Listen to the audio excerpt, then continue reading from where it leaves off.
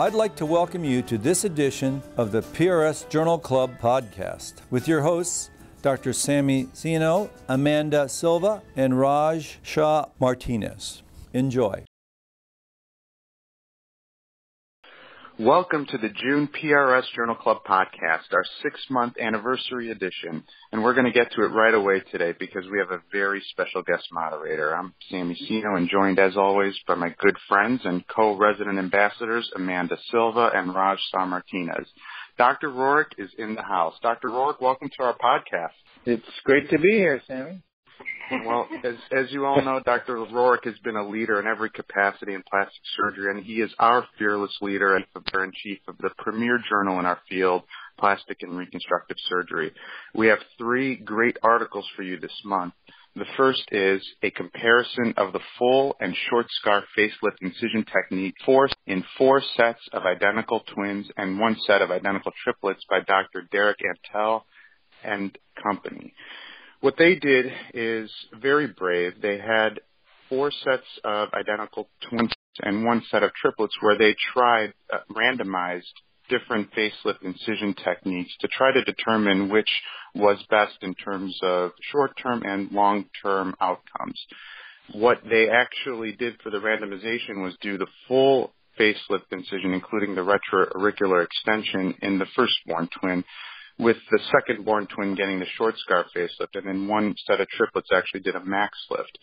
They had 8 board-certified plastic surgeons rate the results at 1 and 5 years. And interestingly, when they looked at short and long-term differences, both at the nasolabial fold and along the jawline, they didn't see much of a difference between the 2 techniques. But when they looked at the neck, in the long term, they saw a significant improvement using the long incision. And interestingly, when they actually compared the difference between the short and long-term results in the short scar facelift, they saw a much bigger drop-off. So my overall impression of this article is that it was a very brave attempt to compare the techniques, and it really validates Dr. Dan Baker, who really popularized the short scar facelift's current view, in that this short scar technique is really a technique with limitations that's best used in a select group of patients that are perhaps younger and have more minimal neck aging. What do you think, Dr. Rohrich? I agree entirely. I would applaud these authors for really doing, it's so hard to get prospective longer-term results, especially in facial rejuvenation. So I applaud them for doing this and selecting out these patients, especially in twins. I mean, this is a really, I think, a landmark study to actually show what plastic surgeons, I think, have intuitively known for a long time, that, when you use a shorter incision, the short-term results look good, but the long-term results are lagging. And the key to facial rejuvenation, long-term results, is always how does the neck look, because you are always judged by the long-term assessment of how well the neck holds up.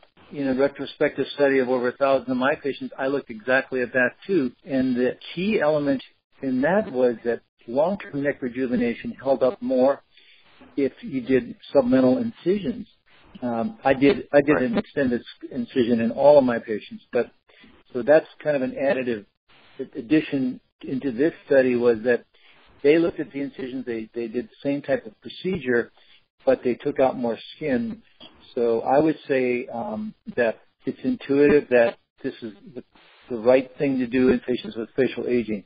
The short incision facelift, like Dan Baker said, is good for patients that have minimal to no jawline and have good necks. So if they have mid-facial aging and no neck problem, a short scar facelift is fine. And in many cases, it's sometimes even a marketing tool, as Dr. Baker has often said. But I would tell you that the traditional longer scar facelift incision has stood the test of time since the 1920s, and obviously has been shown to do so by Dr. Antell and his co-authors. Kudos to them. And I think it's very interesting in looking at all the images and the ones in the supplemental digital content that Interestingly, the twins age very differently, and I know that he's shown this in his previous twin studies. I thought that was unique. He shows very good results despite the aging differences between the twins within the subset. But I didn't catch in the article him talking about his ideal procedure for treating the neck. I don't know if he opens up the neck or not, but I know that you do almost exclusively now in terms of treating the aging neck. Is that right? Well, right, and I think if every study has its limitations, and obviously, I think the key is to really look at the neck. If they have any platysmal banding that's narrow, you should open the neck. If you have any, lot of platysmal or looseness, you should not only open the neck, but you should do a lot of platysmal window. And when you do that, you decrease your chances of having a recurrence again, significance. And I think that's important. So I think this article, along with, the added data from previous, articles published in PRS, including our own, would substantiate doing the traditional incision, but also, when in doubt, open the neck. If it's full, if it's a recurrent banding, you need to open the neck and address it. So I think this is a truly great addition to PRS literature. I think this is a keeper.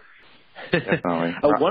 One of the other things I was just thinking too, I think Sammy hit the nail on the head. I was really sort of surprised by the twins, how different they really looked before anything had happened. And I think that's sort of a potential confounder. But, for patients like Dr. Rohrich is describing that may not have a lot of neck jowling or may not need a lot, this, there's a short scar. Do you think, Dr. Rohrich, would that be good enough for the right patient, even if the long-term necks aren't as good as the full scars, so that the surgeon can still have some leeway in choosing a short scar at some point? Well, I think, the short scar incision I use in the younger patients. Sometimes in the, in the aging model, the 35 to 40-year-old model that just has some, mid-face sagging. But in those today, I would do fat augmentation centrally and then lifting laterally. And I think that's the other part that is really missing, The incision is just one way to look at it. It's the approach, but really what you do when you make the incision is more important. And today, the epiphany, the turning point in facial rejuvenation today is filling and lifting laterally. And I can tell you that has been the marker that's made the biggest difference in facial rejuvenation in the last decade. Just that. So the key has been restoration of fat in the central face via the fat compartment. That's been the game changer. Right.